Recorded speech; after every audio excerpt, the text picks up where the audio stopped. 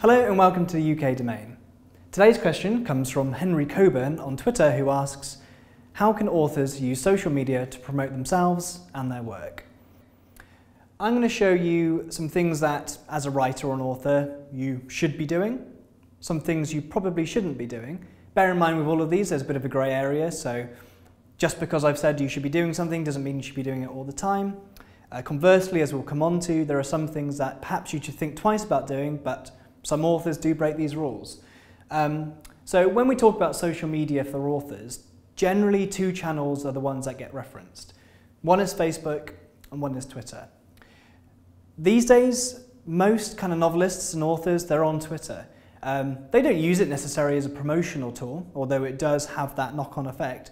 They use it because other authors are on Twitter and they can talk to each other, and Twitter seems to kind of cultivate this community of authorship, which is really nice. Facebook, on the other hand, lots of authors may have Facebook pages set up for them as authors. A lot of the time, these pages aren't actually run by the authors, they're run by the publishers and the publicists at those publishers. So Twitter, absolutely, that's run by you, ideally, as we'll come on to, and you use that as just your tool for talking to peers and talking to your fans and readers. Facebook may well be run by your publisher. If you're self-published, you'll also be running this yourself, and there are things that you should be doing on there which we'll cover. So let's start off by looking at the things that you should be doing. So first of all, latest updates. Social media is just a really, really simple way of letting your readers and your fans know what's happening. That could be, your latest book or an article that you've just written. It could be an event that's coming up at a bookshop. People may follow you on Facebook and Twitter just to find out where you are next and what's happening next. So it's brilliant for that. Behind the scenes. So particularly when someone, when you have a fan and someone's really interested in your work, they want to see the behind the scenes. They want to know how you're getting on with your next novel. They might want to see little sentences from a novel in progress. They may want to, there are some authors, for example, who've shared Spotify playlists for their novels that actually, show you song by song, chapter by chapter, like the music that embodies their work. You can use social media as a way of showcasing you as a writer, which kind of neatly leads on to writing tips. So you as a writer is fascinating to anybody who's got a slight interest in writing. And a lot of the people who may follow you on Twitter or Facebook, particularly Twitter, may well be, aspiring authors themselves. So share your tips. If you come into a difficulty, share that. If you overcome your difficulty, share that. If there's things that you think other people should be doing, share those tips. It's really, really valuable, and it's kind of gold mine, gold dust, for anybody who's interested in writing and wants to improve their own craft. This one is the most salesy and kind of advertorial of all the tips that I'm sharing, and that's competitions. So a lot of authors, usually from persuasion from their publishers, will run competitions. So it might be the case that you have follow me and retweet this tweet and I'll be giving away 5 signed copies of my latest novel, for example. Again, like I say, that's usually kind of under the persuasion of a publisher. If you're self-publishing, then absolutely do this, because you build up your follower base, because people will follow you in order to enter the competition, and it gets the reach of your name and your novel out there to a wider audience. So they're the things that you probably should be doing. Here are some things that you probably shouldn't be doing. So let's talk about too salesy.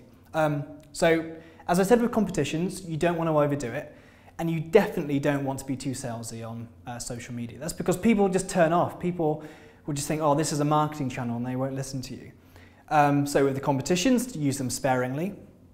There are examples. For example, there are some authors who will have this automatic direct message on Twitter, so you'll follow them and then they'll auto DM you with some details, and it feels so salesy and it doesn't feel genuine.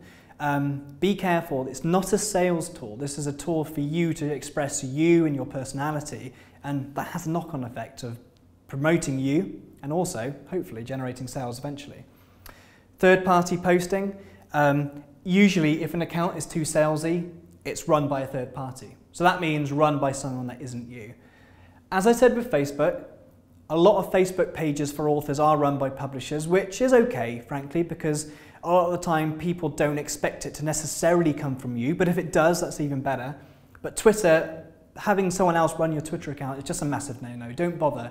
Twitter is about you as an author. It's about you and your personality, so don't have that managed by somebody else, because people will be able to tell as well. Politics. So this is an area where I'm not going to say, definitely don't share your political views, because a lot of authors on Twitter particularly share political views.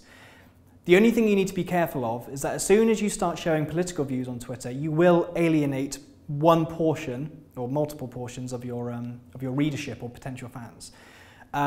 There is one high-profile best-selling author in the UK who quite recently has been quite vocal about certain politicians. His publisher told him to stop sharing those views. He didn't stop, he actually increased them. And he was still number 2, number 1 in the bestseller charts. So it's not a thing that you should definitely not do, because if you've got opinions, that's what social media is for, it's for sharing them.